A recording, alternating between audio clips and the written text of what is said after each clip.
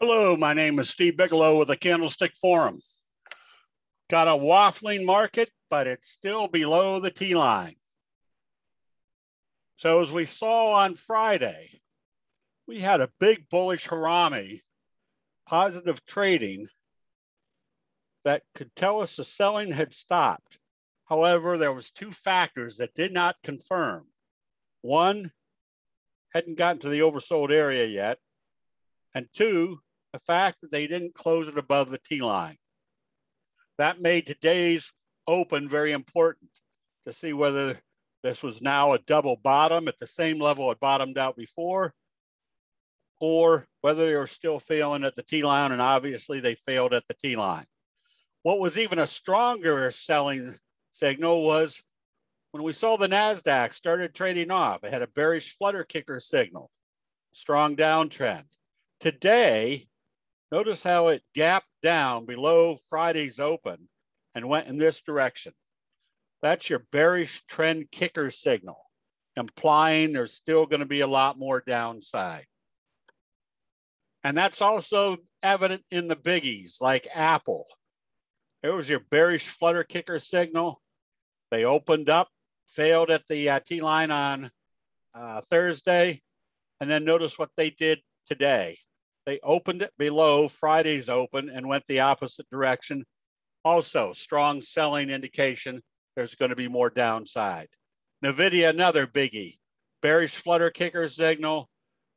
Doji, gap down, still heading in the downward direction. Now, not just pointing these out as shorts, but these are the ones that everybody's watching, everybody's trading. And when they're selling those off, that means kind of the general consensus in the market is bearish sentiment. We're probably still heading lower. So the other side of that coin is, when do you start taking profits? Well, you can see on our short position of net, the hanging man, gap down from a doji. However, look where the probabilities are starting to change. Market was selling off hard today, and they did kind of a morning star signal on Friday. Sold it off some today, but still traded it up. Just very simple logic says the probabilities of being short are starting to go against you. You've got buy signals showing up in the oversold area away from the T-line. Take profits and move on to something that has better probabilities.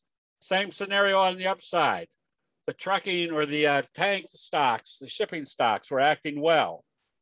But now we were up here in the overbought area and we saw a bearish engulfing signal on Sting. What were the probabilities? They were changing. Take profits and move on to something better. And here's something that you always want to keep in mind. We had recommended ATHM, but the fact that today, after kind of failing up here, it needed to open positive and keep pushing in that direction. Anytime you see a gap down, especially in the overbought area, below the previous day's open, the probabilities are extremely high. You want to be closing out that position as fast as possible. Logic says if you're in an uptrend, they shouldn't be gapping down through the previous day's open. So what do you stay short in? Observe the obvious. That's a term that we use quite a bit because we can see exactly what's happening in Bidu, where they could never get back up above the 50. And now they could not get back up above the T-line. On Thursday, it looked a little bit dicey, but it never was able to close above the T-line. Now they're gapping it down. That's telling us, look for this level and maybe this level. Obviously, when we can see what's happening in investor sentiment, the further they continue to keep it down below the T-line, the more the panic selling starts to get in. That's where things like a dumpling top, as in our recommendation today of going short on ARCT, was based upon human nature. If a dumpling top's forming, that's pretty much telling you the opposite of a fry pan bottom, that investor sentiment is getting weaker until they start breaking it down. That's where the big price moves occur. So right now, you want to stay predominantly short because as we have seen in the NASDAQ, the alert was the close below the T line. Then we had a bearish flutter kicker signal. Today, we had a bearish trend kicker, which tells you there's more downside. Where's the obvious target? Down here at the 200-day moving average. If that's the case, you want to maintain your short positions because of the likelihood they're going to take the market down further. This coming weekend, October, whatever that is, October 9th, we are going to be doing a training session on which option strategies do you apply to the appropriate candlestick signals and patterns.